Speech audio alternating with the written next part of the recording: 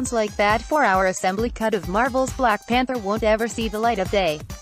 By the time Black Panther hit theaters in February, its runtime had been trimmed down from its massive length to a comparably lean 2 hours and 14 minutes. Given that director Ryan Coogler had created a rich and detailed world with Wakanda, fans were curious as to what ended up on the cutting room floor. Add to that the fact that Black Panther was revered by fans and critics around the world, not to mention its stellar box office performance. All considering, it seemed like the release of a director's cut would be almost inevitable. There was even a rumor that this extended cut could find its way on the home video release, but that doesn't seem to be the case.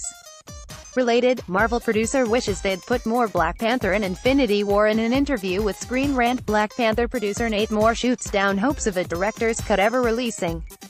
Moore also discusses how an extended cut simply wouldn't be feasible considering all the effort that will need to go into making it presentable. Yeah, Ryan's director's cut was long.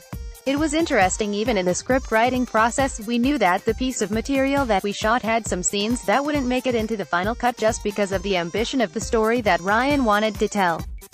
So the 4-hour cut was literally everything in the film that was shot assembled in a way that obviously had the bones of the final film but had some additional things, some of which are in the DVD extras that people can explore. I don't think ultimately we would do an extended cut, because a lot of times what happens with those early cuts is you don't finish the visual effects, you don't finish the sound, so there is pristine 4-hour cut that ever existed, quite frankly.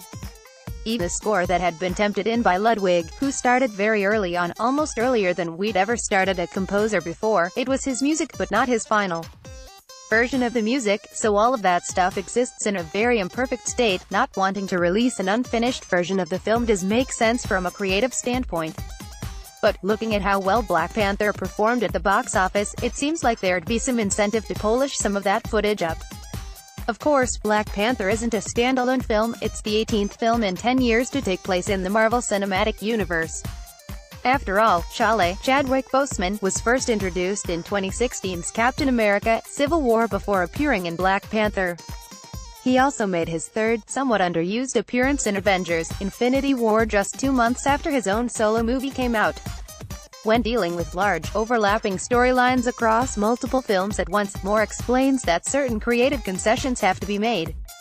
The other truth about how we make films here, which I think is smart, is if there are ideas or scenes or notions that could work in other films that maybe were in this cut, what we want to do is save them for a rainy day, because you never know when a great scene or a great idea can be used in another film. So sometimes there are things we'll never show audiences because we know we can repurpose them in another film. While fans may never know exactly what those extra 90-odd minutes had to offer, there's some comfort that those omitted scenes and plotlines might find new life elsewhere in the MCU. And with Black Panther beloved by critics and fans alike, the chances of a sequel are all but inevitable. So, it's definitely possible that some of these edited moments might find their way into future Black Panther storylines. Who knows, they may even be reworked for a possible female version of Black Panther that's currently being talked about. With Marvel currently having films slated through 2025, there's no shortage of chances some of Coogler's vision will find its way back into the fold. In the meantime, everyone will have to make do with the handful of deleted scenes that hint at what this extended cut could have been. More Black Panther. Every reveal Marvel made on the Blu-ray Black Panther is out now on digital HD, DVD, and Blu-ray. Leave a comment.